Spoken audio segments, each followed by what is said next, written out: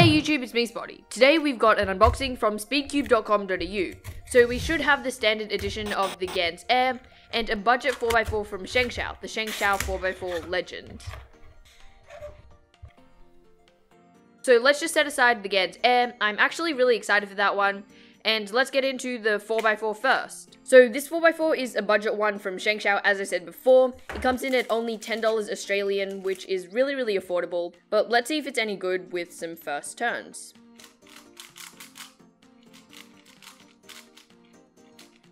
Wow, this is actually a lot better than I expected. I was expecting something a lot more brittle, a lot more hard. It's a little bit blocky and the plastic isn't as soft as something like a Wuquei. But the turning itself is really quite nice. So it is a bit slippery and I am experiencing some lockups. But the lockups and catches that I am experiencing are also subsiding after some turning. So I'm sure this will only get better after some breaking in. And as an entry level 4x4, this is actually really decent. So yeah, this is the ShengShou 4x4 Legend. Let's move on to the Gan Air.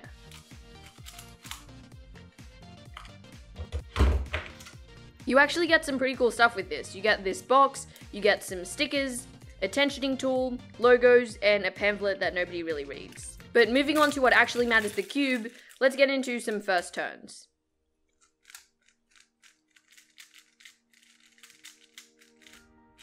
Alright, so it's kind of what I expected. It's a little bit dry, but it's very buttery smooth, and it's quite a bit lighter than what I'm used to, but it doesn't feel cheap, and so it shouldn't. But hey, you probably already knew that. This isn't a new cube by any means, so I'm not going to bore you with the feel, the turning, anything like that. But let's move on to my second first impressions of the 4x4. So it's almost a week after the first part of the video was shot, but we're here now, so let's talk about the 4x4. There are really three main things that I want to say. Number one is that I still think that the feel is more pleasant than the other budget puzzle, the Guangzhou, that I own. Budget 4x4 that is. The feeling is a little less blocky, and the plastic is softer, which I kind of like. Number two is that the speed throughout both layers are really nice, and I haven't had any troubles with them misaligning or not turning when I don't want them to. They're really nice speeds, they're controllable, and yeah, the speed is good. And the third thing, which is kind of the most important thing that I want to say about this puzzle, is that there are some locks and catches that you can experience in solves. There are no problems with any huge lockups where the cube kind of deforms, but there are some small internal catches that happen, not super often, but a couple times throughout your solve, which is kind of annoying. I've only done about 50 solves so far, so I'm not sure whether this problem will diminish as it's broken in more or as I get used to the puzzle, but right now it's a small annoyance, a small problem. In saying that though, my times are still what I would normally get on my main, so there's nothing that will drastically affect your times, I don't think. So overall, so far, I am really liking this puzzle. I am getting my normal times, which is good.